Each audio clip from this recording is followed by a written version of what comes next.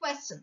A funnel is connected to a cylindrical vessel of cross-sectional area A as shown to make an interconnected system of vessels. Water is poured in the cylinder such that the height of water in the funnel is L as shown.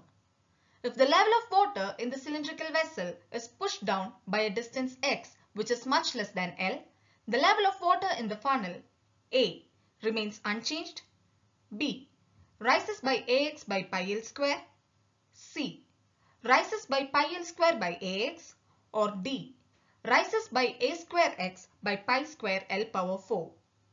Solution. If the level of water in the cylindrical vessel is pushed down by x, volume displaced from cylindrical vessel equals volume risen in the funnel. Volume of water displaced from cylinder equals area of the cylinder into displacement, that is Ax.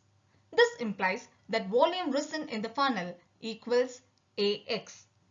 Let this be equation 1.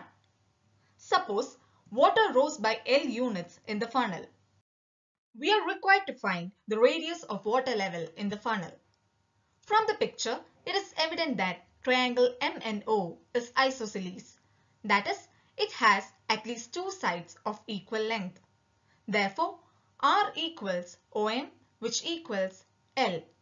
Since x is much less than L, let us approximate the rise in water level in the funnel by volume of a cylinder with height L' and radius L.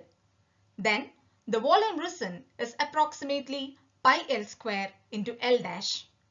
Let this be equation 2. Using equations 1 and 2, we get Ax equals pi L square into L'.